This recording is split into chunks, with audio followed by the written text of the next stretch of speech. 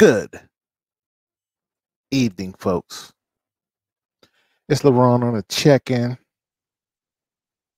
Welcome to the JSN show, JSN Live. Really excited, man. Want to take my time.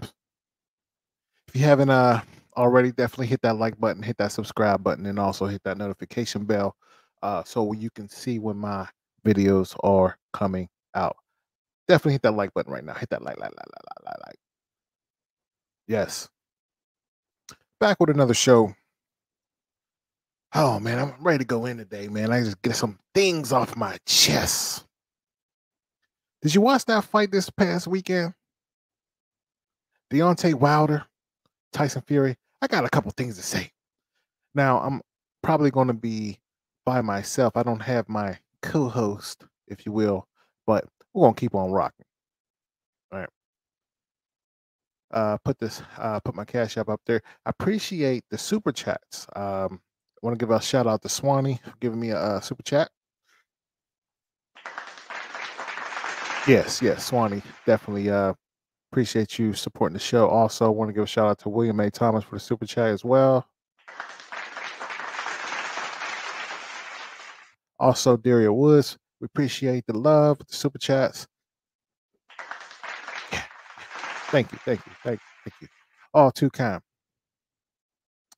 I'm probably touch on real quick. I'm not gonna keep you long, but I want to talk about NFL coach Jon Gruden resigned as a Los Angeles Raiders head coach. Did you see that stuff going on right there? Did you see it?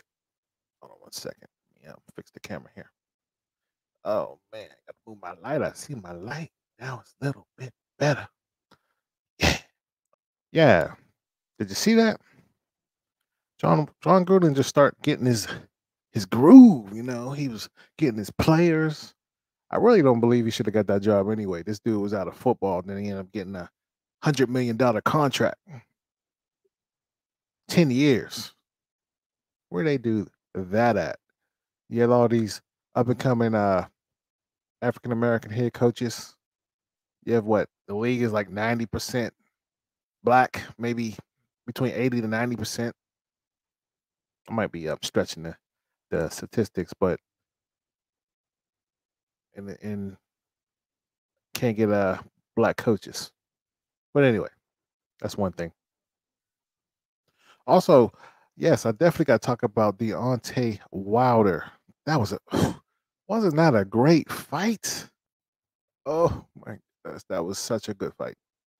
Man, the boxing needed that. See, I'm a UFC fan. I watch that every week because every fight, every match is good. Boxing kind of fell off to me. I'm not a huge boxing fan with especially the heavyweight division.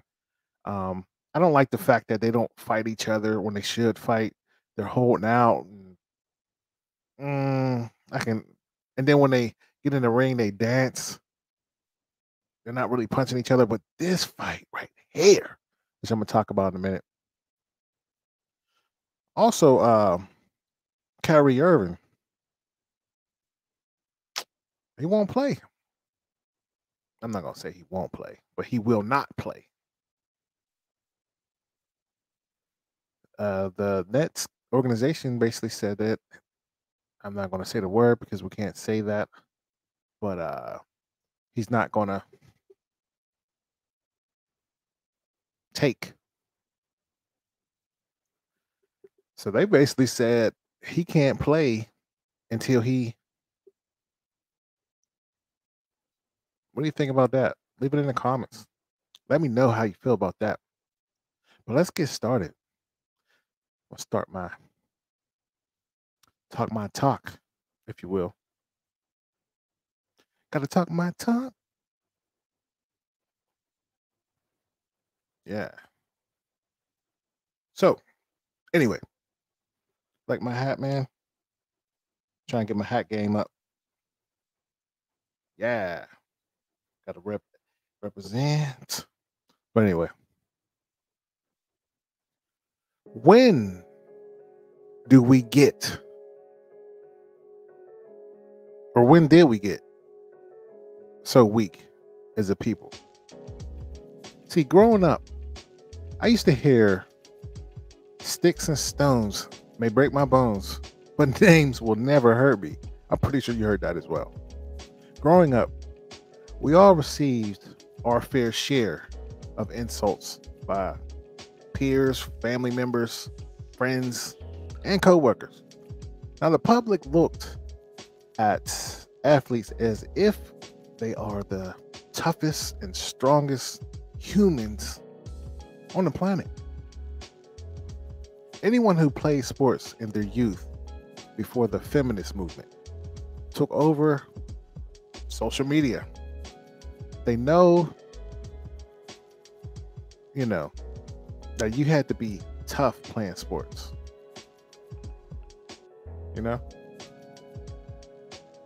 Coaches would yell at you all the time. I remember watching people get the coach grabbing their helmets, spitting in their face by accident, breath stinking,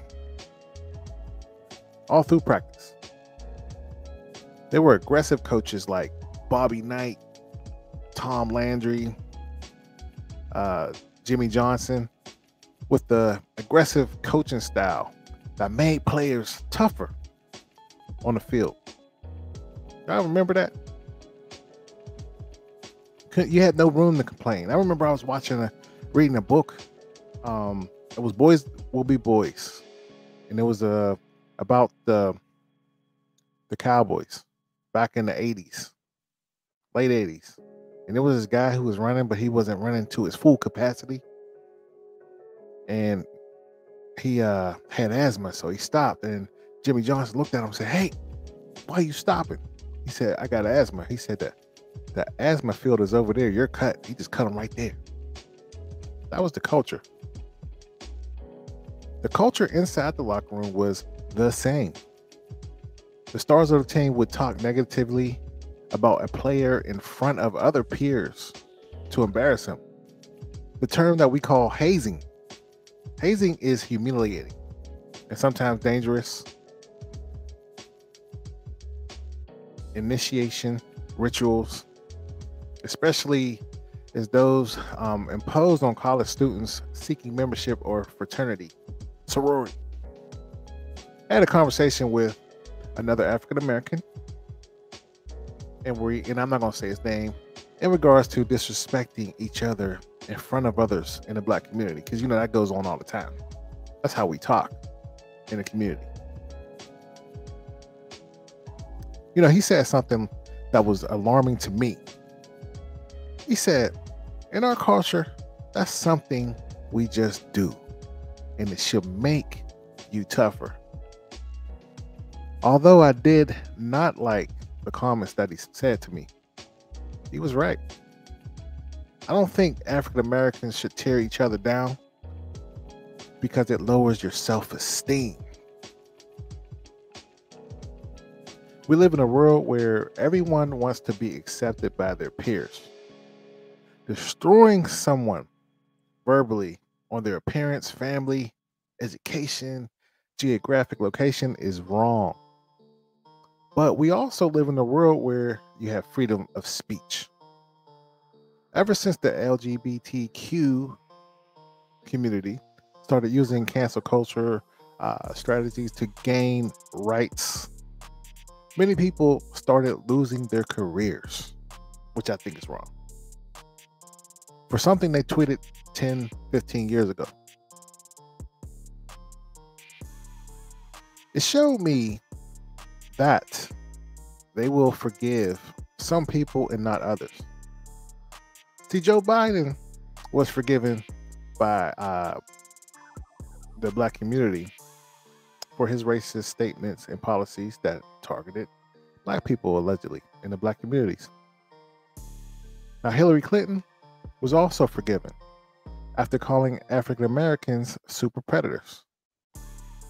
Now, Jon Gruden has announced his resignation as coach of the Las Vegas Raiders. Now, these are old emails And it was revealed he frequently used misogynist, racist, and homophobic language, which, while discussing the league, the email content of which were published by the New York Times on Monday became public after Gruden apologized for the excuse me, the different emails that categorized the players, union leaders via racial tropes. The Raiders fell to the Chicago Bears on Sunday, and Gruden resigned during Monday Night Football. The broadcast he appeared on at ESPN for 9 years, including the years he sent the emails. Gruden's behavior recently came under scrutiny when the Wall Street Journal uncovered an email he sent in 2011 in which he used a racial trope to describe NFL Players Association Executive Director DeMarcus Smith. The email sent to former NFL General Manager Bruce Allen. It came to light as part of the league's investigation into the Washington football team, which concluded this summer. Now, I'm pretty sure that these teams already had the emails. So my question is, why now? Why did you put it out now? Now, Gruden used a homophobic term in the email, which referring to St. Louis player Michael Sam. Do y'all remember him? He was the first openly gay defensive end in 2014 draft. Now, Sam did not respond directly, but used the prayer emoji and users on Twitter who thanked him for his bravery on National Coming Out Day. After the Wall Street Journal report on Gruden's comments about Sam Smith came out on October 8th, Raiders owner Mark Davis said in a statement that he found it disturbing and not what the Raiders stand for. Now, comedians and pastors are the last group that has freedom of speech, and they are losing those positions fast. Comedian Dave Chappelle always showed heroics throughout his career. While he bashed comedy style all the time, he talks about a lot of people. Now, his style also breathes truth, and it's a breath of fresh air to most. But some would like to see him get canceled. His new Netflix special, The Closer, shined a light on a cancel culture with the feminist and LGBTQ community. Now, the LGBTQ community went to social media asking for Netflix to stop streaming the controversial comedy special. Dave Chappelle stated that this will be his last special for a while. He strategically made 5 comedy specials for the Netflix that pushed the narrative of freedom of speech, in my opinion. Where are we going with this? Most people are right now celebrating the fact that Jon Gruden is fired. Now, it's interesting to me because most people are pissed off because of the tweets that he basically one guy allegedly I forgot the guy's name, but he said his lips are big, really, really big, and whatever. And he did not get fired. People should be alarmed at that because the only way Jon Gruden got fired is because he talked about gay people. Isn't that what Dave Chappelle talked about in his special? Crazy timing, right? Everything stops when you talk about the gay community. And people don't want to hear this out. I mean, if you can care, you don't care. But all this transpired when Obama got in office.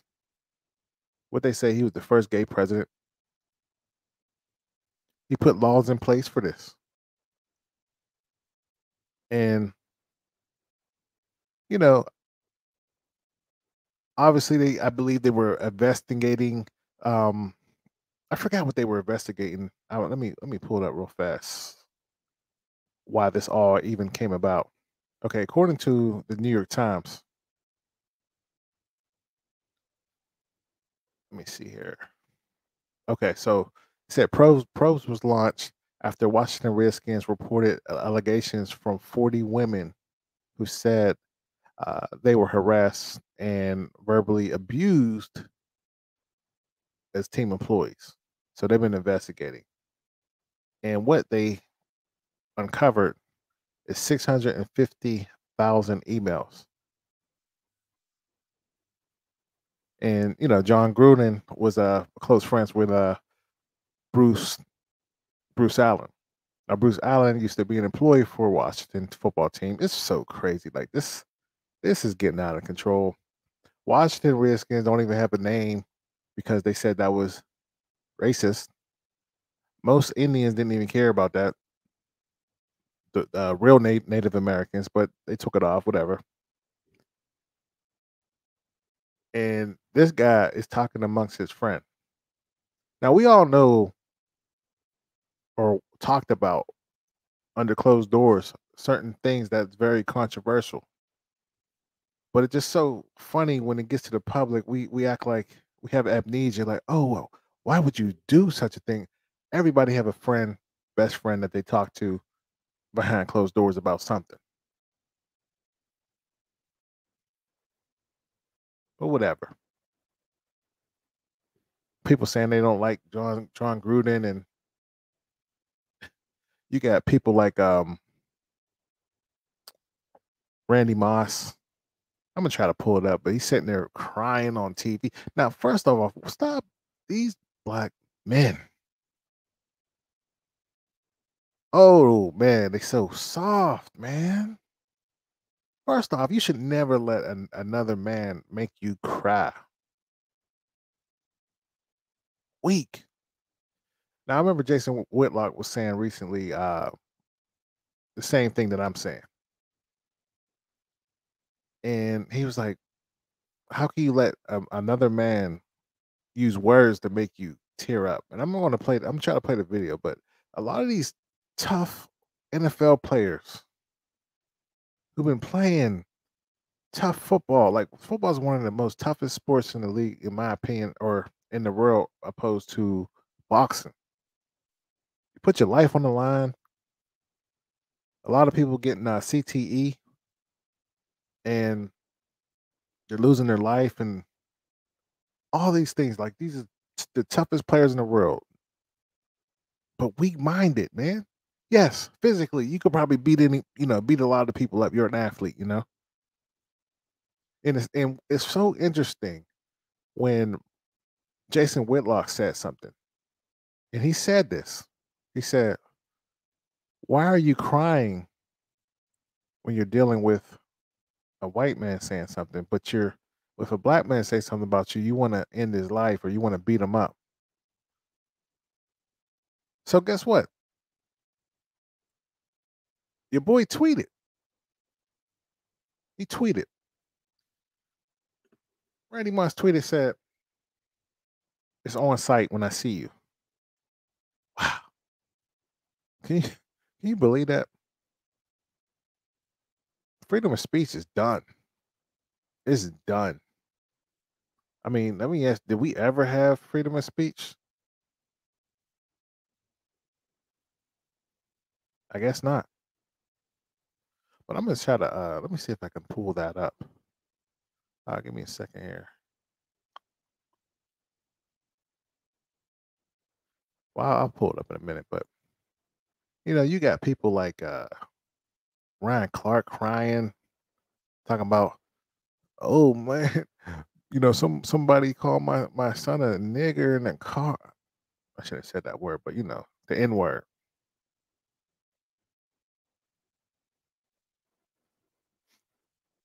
and you whining and crying.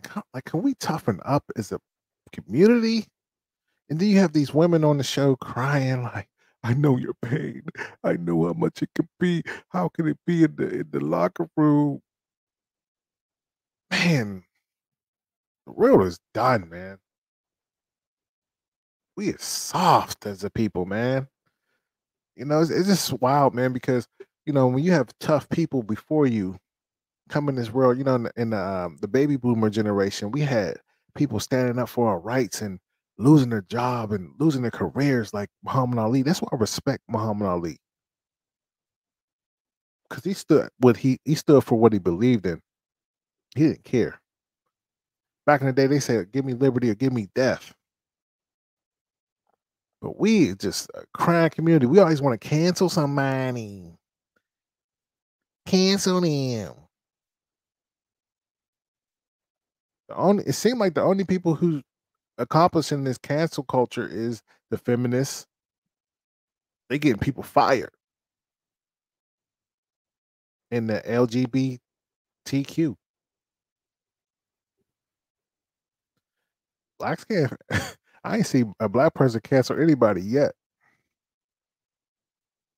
Maybe you could put that in my in the comments, but I haven't seen it. I remember Nick Cannon. He got canceled for talking about Jews.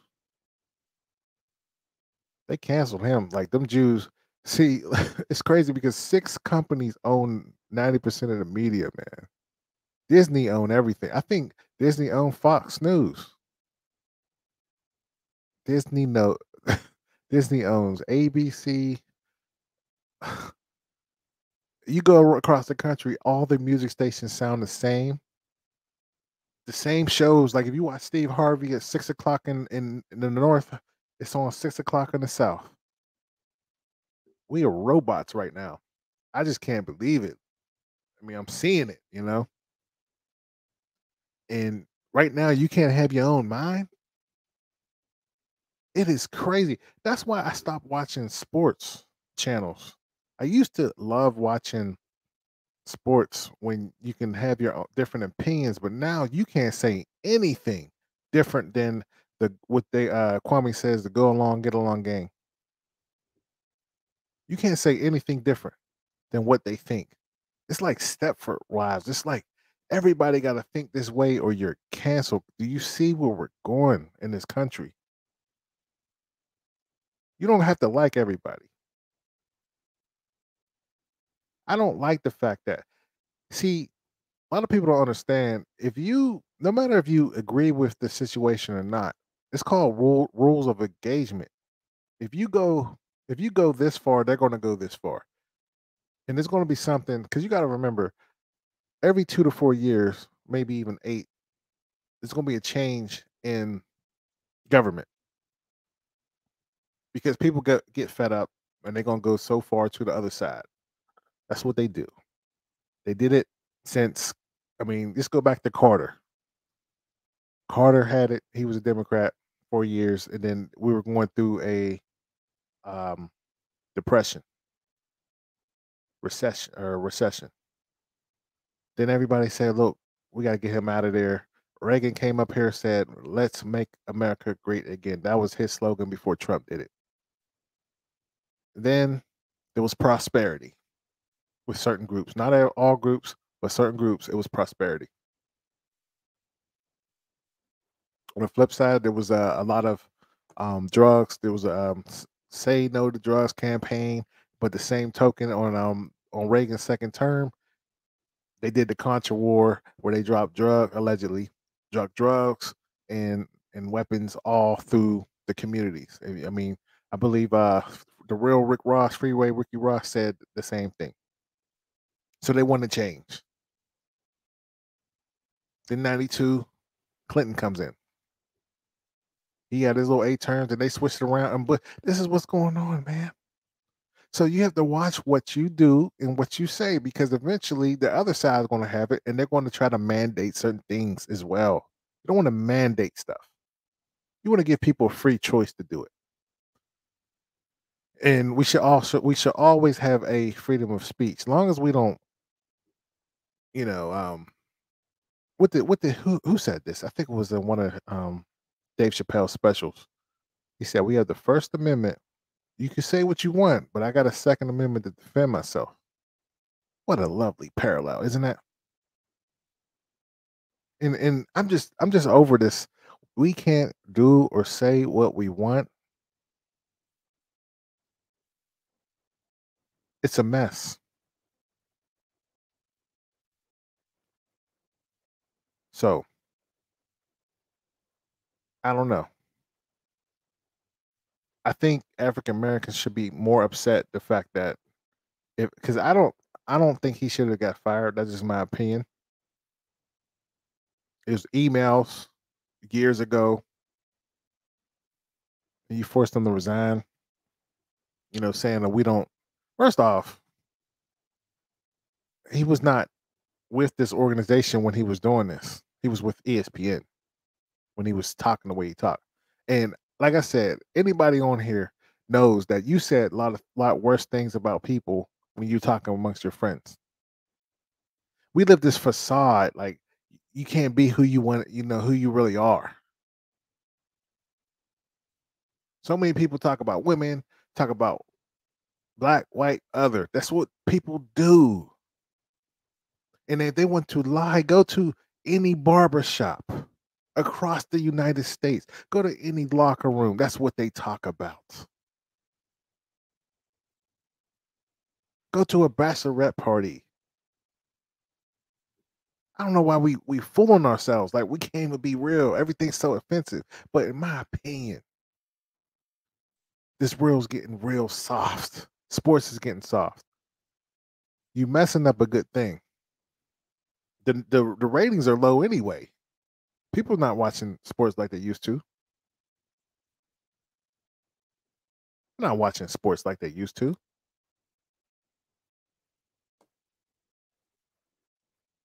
So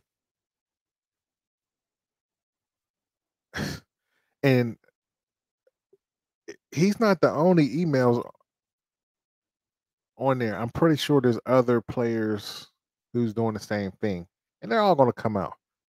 Like, how you going to get mad at? Well, first off, social media is a new thing, and I said this on one of my videos. Shout out to the people who watch my videos. Take a lot of work, and I appreciate it, man. So thank you. But I used to be when I was a kid. You know, I used to want to watch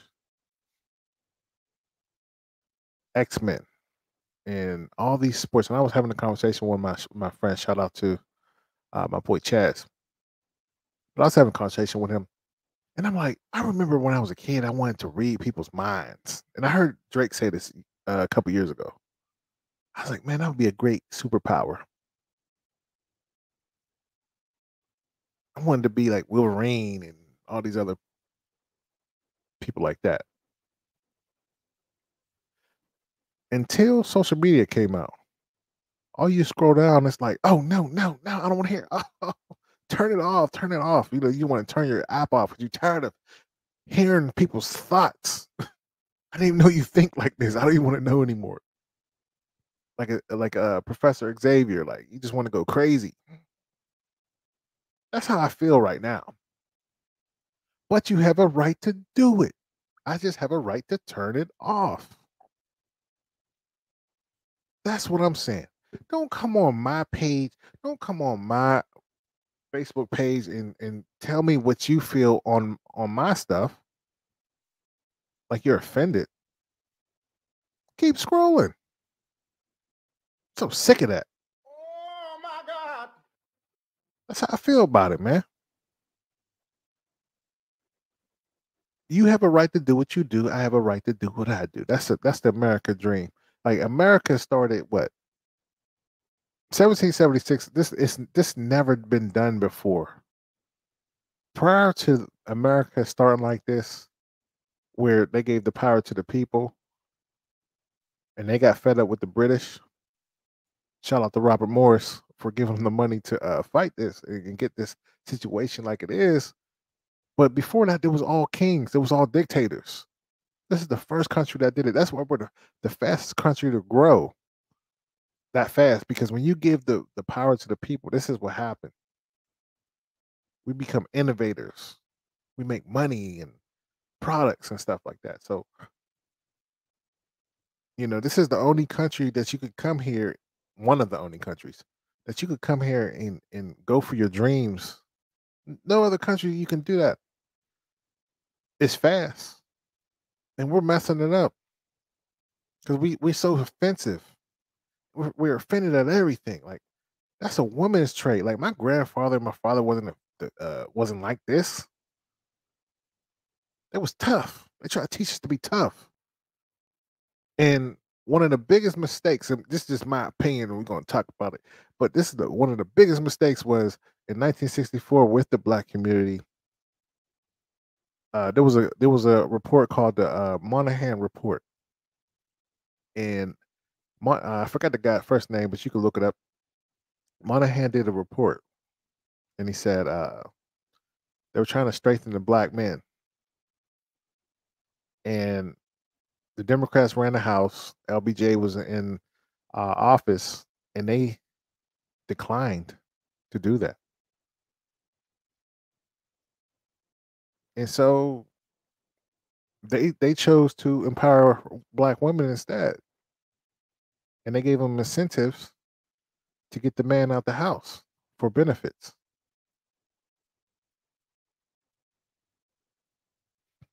Isn't that crazy? So there's been a war in the in the African American household since then. You know, and we just have, excuse me, we just got really soft, man, and that's a problem for me. We can't say nothing to anybody. I used to, growing up, you had to, obviously you don't want nobody talking about you and different things like that, but that make you tougher, man. That make you tougher. Tough people create great times. Great times create weak people on the next generation. Straight up.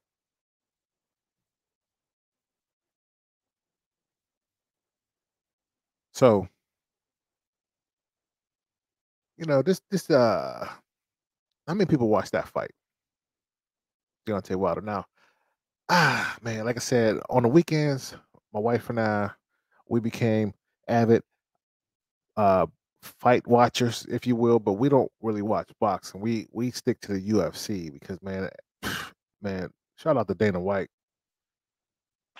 That dude, he's a dictator, but those fights are good.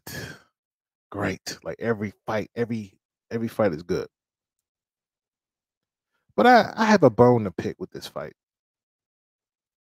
And now you can check out my last video. I did a pre fight video, and my predictions were right. You can check it out, but I'll talk about it anyway. Most people who don't even have to watch boxing, just watch the last two fights, and most people picked Tyson Fury to win. Now, Deontay, I feel like he messed up the bag over his pride. He messed it up because if I was him, first off, after he tied him, I wouldn't have fought him again. I wouldn't have fought Tyson Fury again. That first match was a epic match. I was really entertained with that first match. Deontay was losing the whole fight. And then he had that equalizer that he has, that punch. Now, a lot of people say Deontay Wilder is one dimensional. Let me get a sip. Fighting 400 and still fighting to this day. To this day. To this day, he was a one dimensional fighter. He got that one hand His defense is not really that good, but he fought what prior to fighting Tyson Fury, he fought 42 times, knocked out what 41. Impressive. Got to give him a shout out to that. Now Deontay, he gave the people what they want because we had the most boring fighters who had the championship for years with Klitschko. Punch and hold the whole daggone time.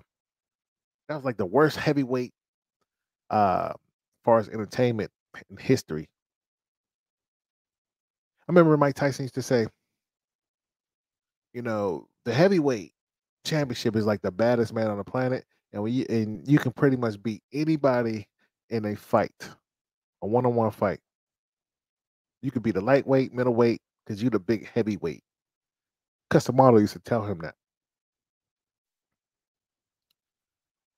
And Deontay Wilder should not have taken that fight. He should have moved on.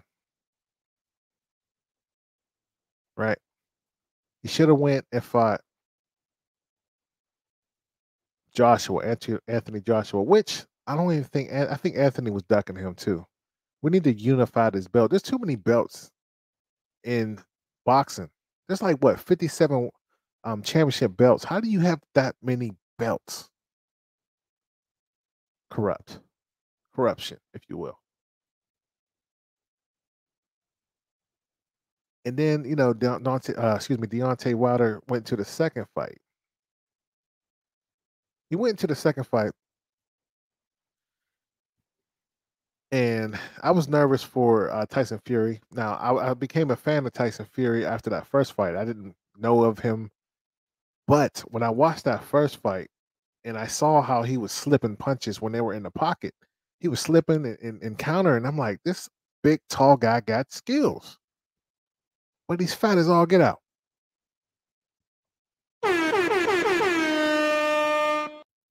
He's fat, right? But when I saw his skills, and then we all know when he got up, it looked like the Undertaker because Wilder knocked him the heck out. And he was kissing to the crowd and stuff, and he was out. And then when dude popped up, the look on Wilder's face was priceless. He's like, wow, like this never happened. He looked like he was dead, dead. And he gets up. And I watched that fight over and over again. And it's crazy because he had new life. So he started charging Wilder in that 12th round of that first fight and noticed something. He noticed that Wilder couldn't fight going backwards because if you look at his fights, he's always going forward. And he noticed it. So shout out to Wilder. I mean, shout out to Fury. He ended up like, huh. Then he went and got a new trainer. He fired his trainer because he's never known as a knockout artist. He usually a lot of his fights, he goes to 12th round. And a lot of his fights that people don't understand that he actually got knocked down a lot of times. There's something about somebody getting knocked down early in their career that changes their life. You learn how to get through stuff early. You know what I mean? The worst thing that can happen to you is you finally start losing later on in life. Like Mike Tyson, people don't know this, but Mike Tyson said on his podcast that he used to get knocked out all the time in amateurs. He didn't even make it to the Olympics. He was on like the B team in case somebody got hurt because he lost. But in that process, he was learning how to deal with adversity.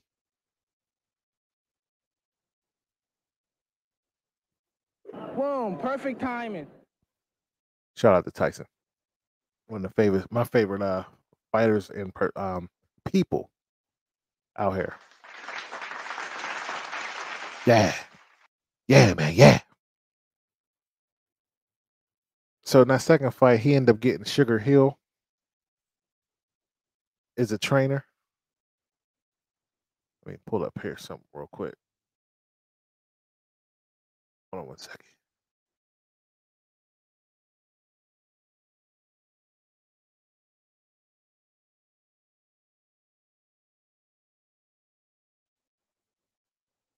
Yeah. So he ended up getting Sugar Hill, which is used to be a former police officer. Hmm. Now, people don't know this. Some people, all the boxing fans know this, but oh, I got to sneeze. Hold on, give me a second. Mm-mm. Hold on, hold on, one second here.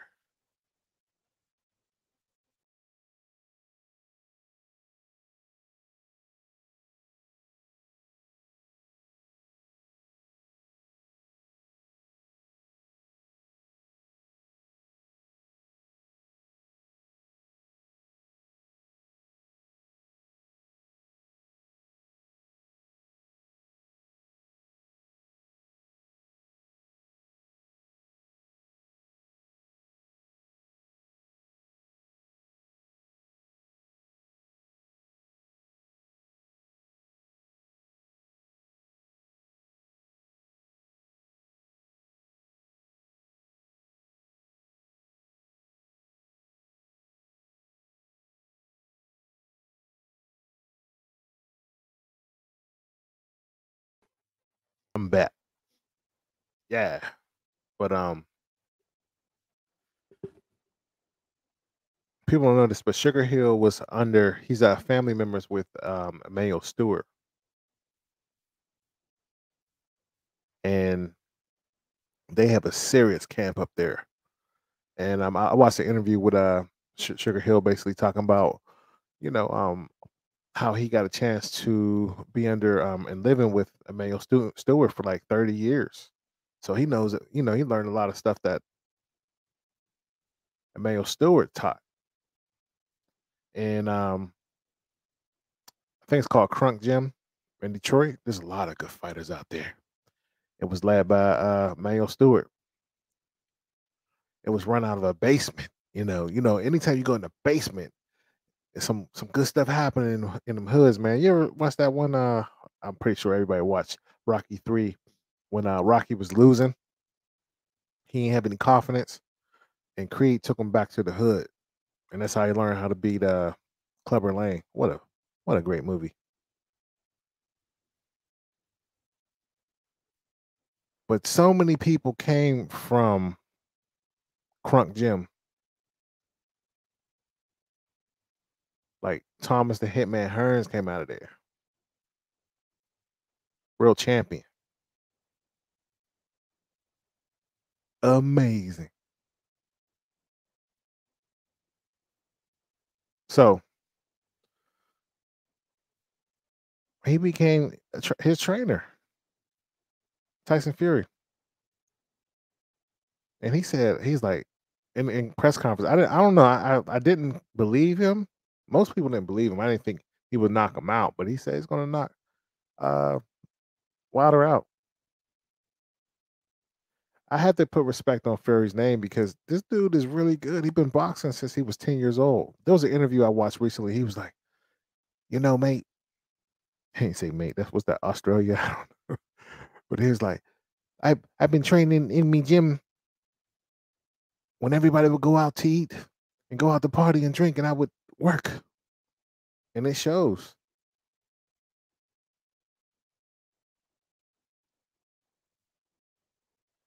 And um, yeah. So Breland was Deontay Wilder's trainer, right?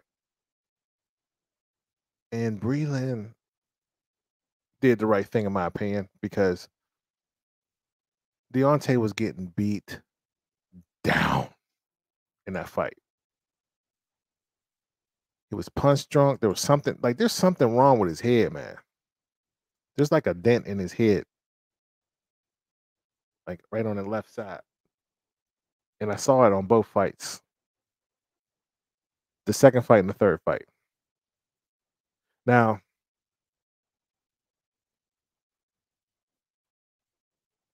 hold on 1 second here.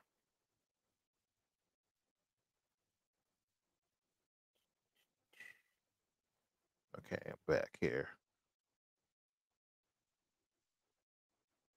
Yeah. So Deontay had all these excuses after getting knocked out. Like he was very like outclassed, and then he started looking punch drunk.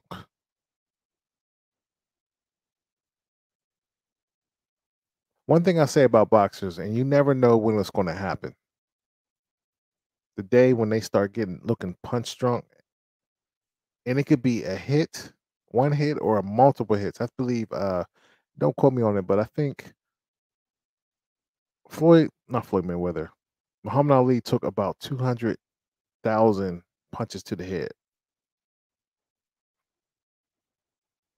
And shout out to my one boy, Will Rose. He was saying that after he had that layoff due to dodging the draft, and then he fought it in the Supreme Court. I think it was out of the league for 3 years, out of boxing. He looks a little slower coming back, and he said after that third fight with Frazier, he should have retired. When he felt like he was going to die. And I think it was Zaire. They was fighting 15 rounds, and somebody was going to die in that ring. And I believe Frazier's people stopped it because Frazier didn't want to get up. I think. Quote me. Put in the comment if you know what I'm talking about.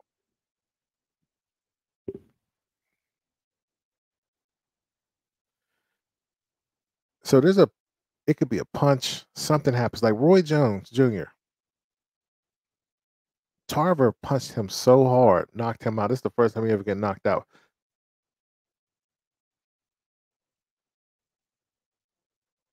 Roy Jones never been the same since. He was fighting like he got knocked out like twice in a row, and then all of a sudden he just started getting knocked out like cold. He never been the same. Antonio Tarver, he's another one where sometimes his speech is slurred. A lot of boxers are like that. And honestly, I think Deontay Wilder is getting to that point. He did not look comfortable in that ring. Not at all. Now, I'm going to try to find this video real quick. But one moment here. I want to show you his training. Deontay.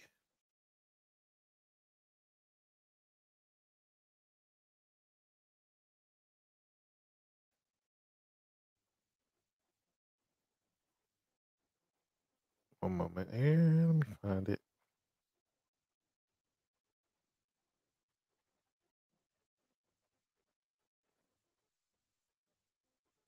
All right, here it go. Here. Let me make sure it's right.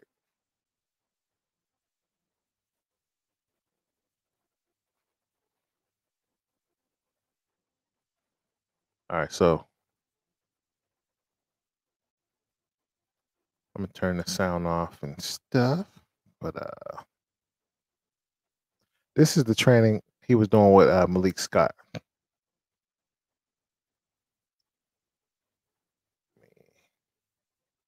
me pull this up here.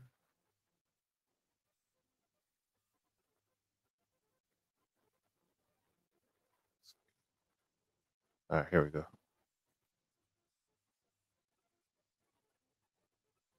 So here's the training with Malik Scott right here.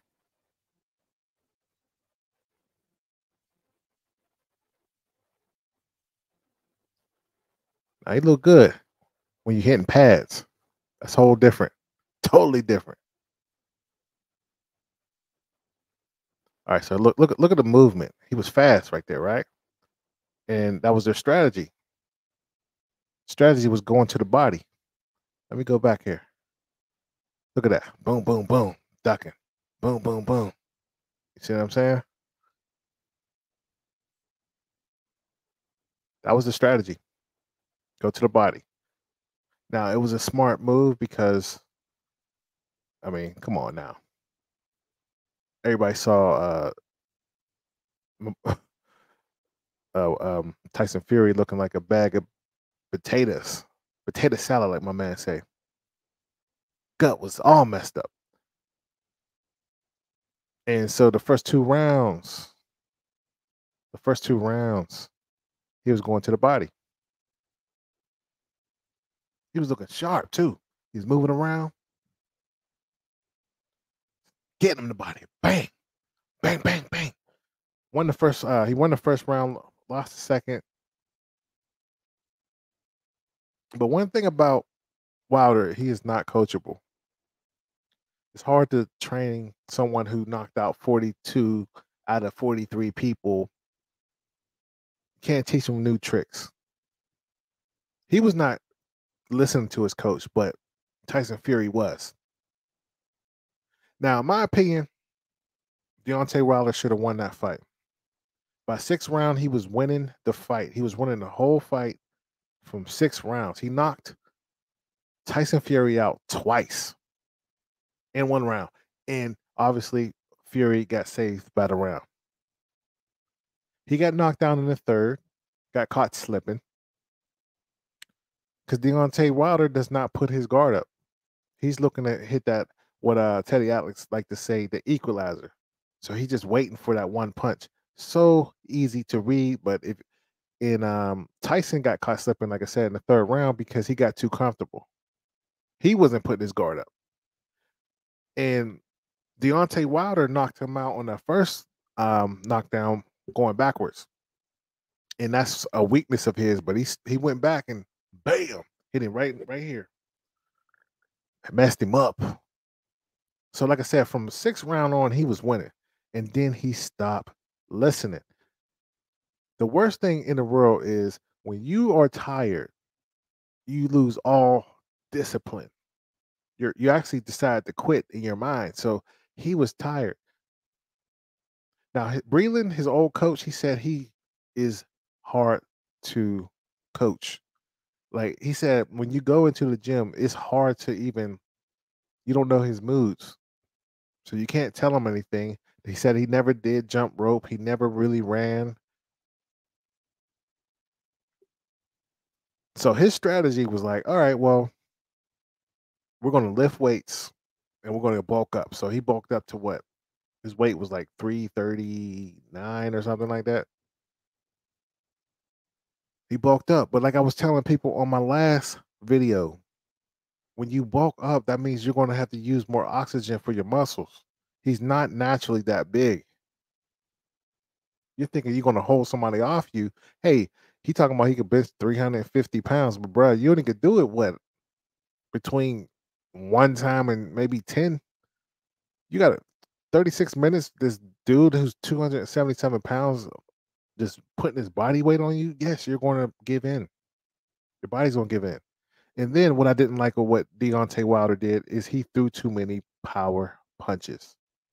I heard Lennox Lewis say in the beginning of the fight, stop throwing those power punches in the beginning because it's going to tire you out, especially when you miss. And he was missing. Man, Deontay Wilder reminded me of somebody on Mike Tyson's Punch Out, especially when he got tired. He was just like, And once you throw that power punch, Tyson hit him like 4 times, like pop, pop, pop, pop, pop. It was so predictable. But if he would have stayed with the concept of going to the body, Tyson didn't know what to do. He was fragile. Also, Tyson did not train hard. Tyson has mental issues. And it's sad, but it's true. He was not always fat. He was not always that big. He stopped for whatever reason. He wanted to kill himself. He didn't care about anything. And like I tell people, I think Wilder needed Fury and Fury needed Wilder. Like Joker. Joker needed Batman. Batman needed Joker. They need each other. Frazier needed Muhammad Ali. Muhammad Ali needed Frazier. Larry Bird needed Magic Johnson, and Magic Johnson needed him. Let me explain. Deontay Wilder was knocking everybody out. He wanted challenges. He one thing I have to put respect on his name is he fights whoever's in front of him. Tyson Fury wanted to kill himself. He won the championship against Klitschko, beat him down. Thank God he beat him down and got him out the freaking league because he was so boring. Oh my God. So boring. After that, he starts spazzing out with this mental health issue, wearing Batman suits to stuff and talking to people erratically and crazy. And then one day he said he was driving.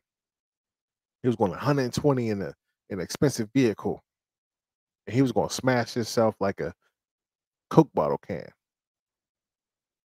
And something told him, thank God, something told him, which was God, don't do it. You got kids, you got a family that needs you. And at this point, he was 400 pounds. Then he heard Deontay Wilder on an interview saying he could beat Fury. Fury's a bum. He quit and all this other stuff. So Tyson said, hey, I'm going to get back in shape and beat him down. So he lost all that weight and didn't even take a tune-up fight. I've been out of boxing for 2.5 years. It came in there and pretty much tied Deontay Wilder. It was a tie. So he said to himself, if I come back after all this weight and depression and this is what happened, once I get in shape, I'm going to beat the crap out of you. And they happened. Now, second fight, Deontay Wilder lose. He's mad at everybody because he never experienced losing before. Sometimes you got to lose early. You got to lose, man. Life is about losing. That's how you learn. You can't win. You can't learn by winning. Who want to look at their flaws when they're winning? He's always winning. He didn't want to learn boxing. They wouldn't. He didn't want to learn it because he didn't have to. That's the problem I have with top athletes. Deontay Wilder was an athlete. He used to play football. Like top athletes don't have to do that in their mind. So Deontay Wilder, man,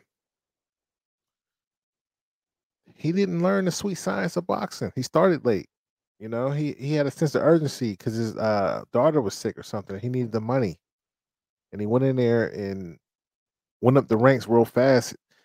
Shout out to him because he did entertain us for years, with the knockouts. But we come for the knockouts. Michael Vick is another one. Michael Vick never learned the sweet science of being a quarterback. I don't think Cam Newton did either. Shout out to Lamar. I think he is. Maybe he's learning from other people's mistakes. But most of these players do not learn the game because they don't have to. They could just go in there and just freestyle. But then when your career starts slowing down, you can't do it anymore because someone's going to figure you out and you slow it down. We all know that Deontay Wilder is not the same fighter. Even though he never had skills, something's wrong with him. He's like looking on like something's wrong with him, man. And he's willing to down the shield. So you fire Breland. You get this new coach, Malik Scott. We saw him on there. Now Malik Scott was a former boxer. Did anybody know that Malik Scott fought Deontay Wilder and got knocked out in the first round? Anybody know that? he lost to all the top fighters. I mean, he had a decent record. It was 38-3-1. But looking at the people he fought, I don't believe he fought anybody, to be honest, other than and the people he fought that up in ranks, he lost to. So Deontay Wilder beat him in the first round. I'll try to play that video if I can. Um, then he lost to before that he lost to Derek Chisora in London. And that was the sixth round. And then he lost to Luis Ortiz. They went to the decision. That was his last fight.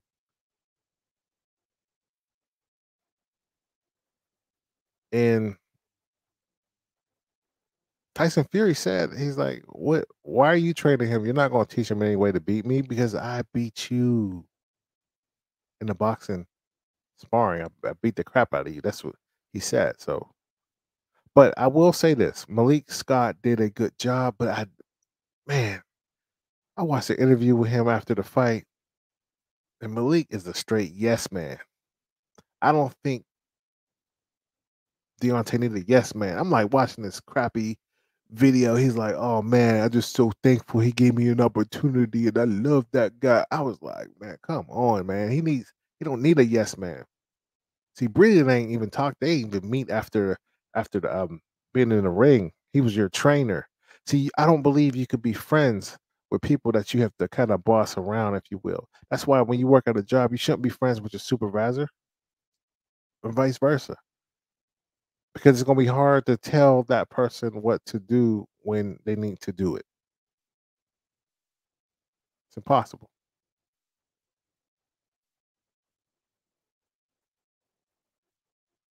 Real quick, let me see if I can find that fight real fast.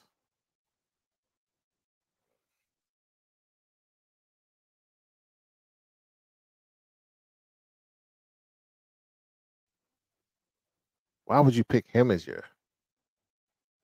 I don't know. Let me see if I get this fight up.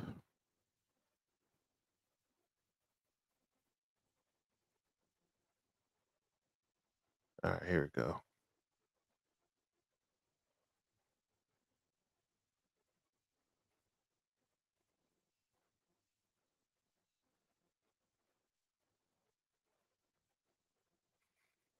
All right, I'm pulled up right here. Let's see here. Mm, mm, mm.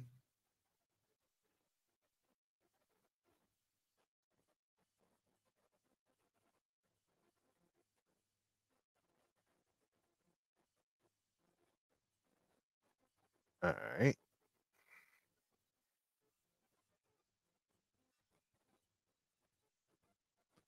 turn the sound off. But look at this.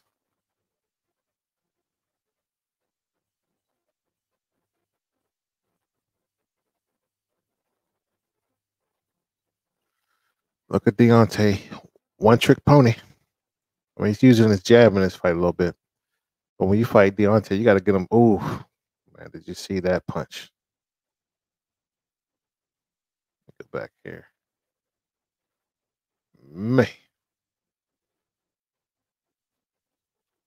See, right here, you can't stay stagnant when you fight now Deontay Wilder. You got to move, man. He's 6'7", and if you're in the pocket, look at him. That's his trainer. Is that your king? Look at this. Why are you standing there? He's setting you up. 1, 2. That's his favorite. Man. Mm, mm.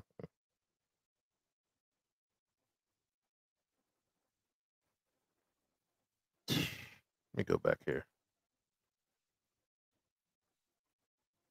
You got to move around. What you standing there for?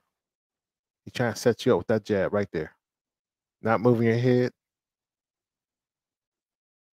He cutting the ring off. Look at that. And if you look at Wilder, he don't have good foot movement. Bam. You gonna stand there. I gotta go back. You gotta move when you fighting him, man. Move that head. Everything gotta be moving. Oh,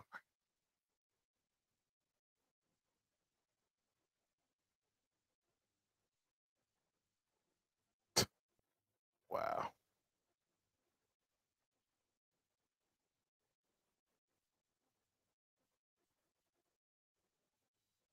So, Tyson Fury said he was a bum fighter. Anyway,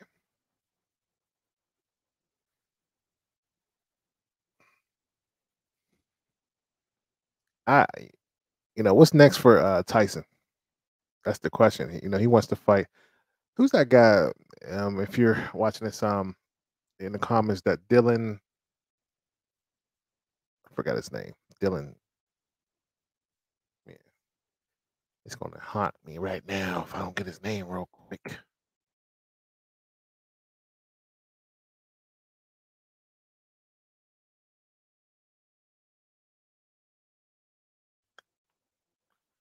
I know he fought Anthony Joshua before, but I think he's like ranked number 3 in the league. Anthony.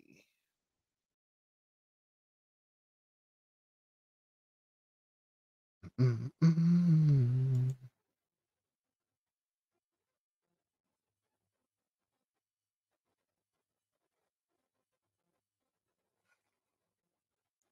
All right, so Dylan White.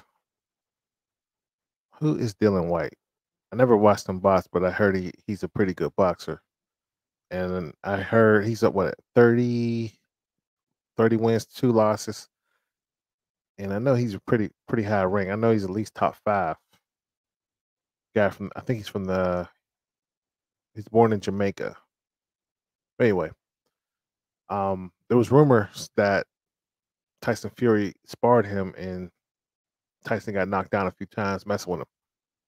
Now Anthony Joshua, he's a good boxer as well, but I just think his mental is messed up right now and he's being exposed. Um, yeah. But anyway, let me go here. But again, I appreciate the super chats. Also, like I said, I want to give a shout out to Swanee for the super chat. Also, William A. Thomas, and appreciate all the cash apps. Yep. Now, I'm not gonna stay on this long, but what you think about Kyrie Irving? Leave him in the comments. Do you think he should retire? Do you think the Brooklyn Nets is going to retire? I mean, excuse me, Brooklyn Nets is going to trade him. What do you think? Let us know. Um, it's a shame that they're doing this in the league, but I believe that they have the right to do what they want to do with their employees. You know, and Kyrie has a right to do what he wants to do. He's fortunately he's in a position where he can retire and be good for the rest of his life. I do think we need more people to fight for what they want to do and what they believe in, because this is America. You have a choice. You should not be forced to do something that you don't want to do, in my opinion. That's why we do, as Americans, have to position ourselves to not need other people. Now, the sad thing is that most people are losing their jobs, and it's very hard to get a job these days.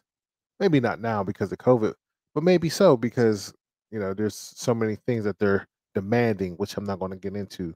Um, and they're making that choice, like basically, if you don't do something, you're not going to be able to work, forcing people to do it. So, uh, for me, I believe that Kyrie Irving should do whatever he wants to do, and any other player in that league. I don't think you should be forced to do something like that. But most people are like that, get kicked out the league.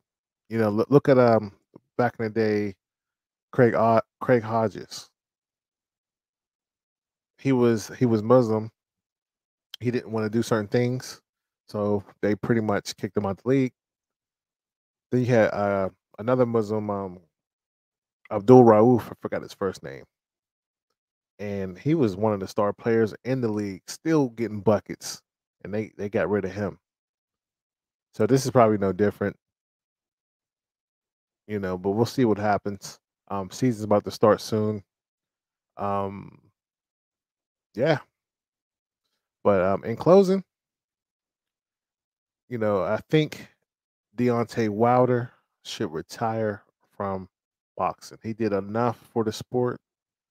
I don't want to see him punch drunk where he's doing interviews and they need a caption under it because we don't understand him. I mean, he needs to look at the fighters prior to him, like Riddick Bowe. Riddick Bowe, you can't understand nothing he says.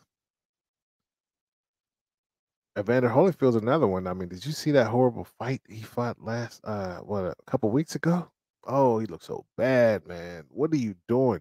Lost all his money. 58 years old. He looks bad. I mean, his physique is great to keep himself in good shape, but man, when this goes, ooh, man, he looks really bad. Um,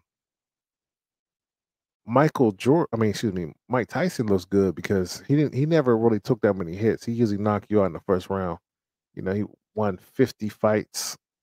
46 of them was a knockout. He's in good cognitive shape. Deontay need to give it up, man. There's something wrong with his left side of his head.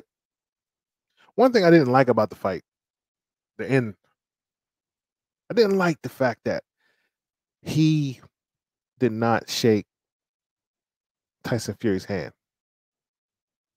This is a sport. And he really believes that Tyson Fury tampered with his gloves and messed him up on that last fight. Now, here's my thing about that. Why didn't you say anything when you were fighting? Because if I got hit with something a hard object, I'm going to stop the fight and say, "Ref, check his gloves right now." Why didn't you do that?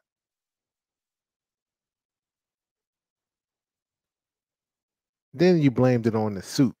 Oh, the suit was heavy, my legs were weak. Well, what happened in this third fight, which it was a fantastic fight? Deontay, don't get me wrong, it was a fantastic fight. But I think they should have stopped that fight before the 11th round, to be honest, because you looked crazy out there. Something was wrong with you. You were just fighting for your life in there, which you should have beat him. You actually had an opportunity to beat him. Then you blame Breland saying he spiked your water. And people believe this. But you know why people believe it? Because all these boxing um YouTubers, they knew that they could make money off you, right? They knew they could make money by using your name. So they made up this whole lie and came up with these little videos because I know you can alter videos because I edit videos. You could do anything you want. You could change the whole narrative. So these people are zooming in on the gloves and saying all this bull crap. And I don't know if he saw these videos and believed it, but come on. Why would Breland spike your drink when you're paying him and your success is his success? Oh my God. That's ridiculous. So he made all these excuses, and then you come to this fight and say, "Oh, I don't want to shake your hand." Man, you lost fair and square, bro. That's one thing I like about the UFC because when the UFC, when they lose, they'll beat each other down, except for McGregor. McGregor, I mean, he's a great salesman. Shout out to McGregor, man. He was he was knocked out. I mean, he broke his leg on that last fight, and he's still talking crazy to Poirier. He was like, your wife sent me DMs." I was like, "Oh my goodness." Well, he was selling the fight while he was sitting in the seat, broken leg and all. But I didn't like that about Wilder. I like him as a person. Yeah, I think he does a phenomenal. I think I don't know him personally, but it seemed like he's a really good dude. But far as like this situation, I think he's just make up, man. And what's the point of beefing, man? You lost. You lost, man. You got beat down. You got enough money. I think you went home on a private jet, according to Malik Scott. Life is good for you, man. You fought what 33 rounds and made millions of dollars just from one fight. Just give it up. Now, what I would recommend him do previously, he shouldn't have fought Tyson Fury 3 times, and if you fought him the second time, you should have took, a couple tune-up fights to get your confidence back, you know? So, that's my closing remarks on that. Also, Jon Gruden, while he's gone, only thing I would say about that, one of the things is he shouldn't have got that job in the first place. He was out of the league. You had a lot of, other qualified, coaches that coulda used that position. When he got the Raiders, he wasn't successful like you thought, and when he went to the Buccaneers, that was excuse me, that was Tony Dungy's team. That's what people do. Like it was Dungy's team. He hired all those players, and then they ended up getting John. And yeah, I'm looking forward to see what the former players are saying about him. I know one of his players. What was his name? Um, he's on ESPN now. Uh, let me pull it up.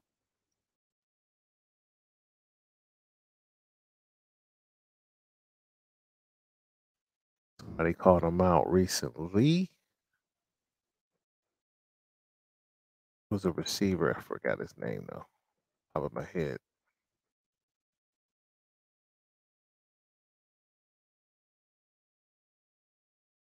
He was always a troublemaker anyway. Let me see.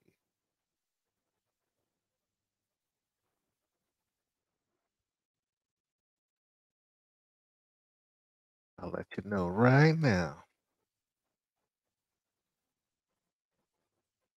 It's on top of my head.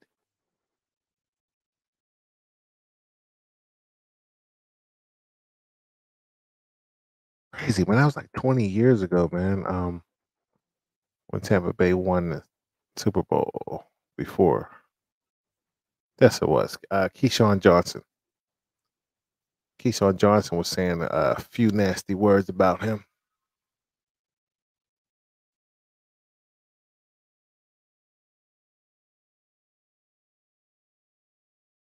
Yeah, they say. Yeah, so Keyshawn Johnson said he was always a fraud. Interesting.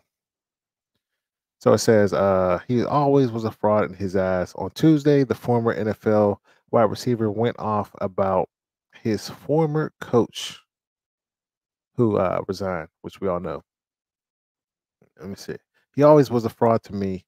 From day one, he's been a used car salesman and people bought it, Johnson said on ESPN radio show. And Johnson played for him from 2002 to 2003 as a member of the Buccaneers. Now, also the pair won a Super Bowl in 2002. Can you believe it? That's almost 20 years ago. While Johnson said he's grateful for Gruden, but he said he was a fraud. See, I don't know about that, man, because most people, which I'm doing a video about today, actually, uh, most players don't like tough coaches for some reason, but the tough coaches get them over the hump. I'll talk about that later. But anyway, definitely hit that Cash App, share, like the page, and I'll see you later.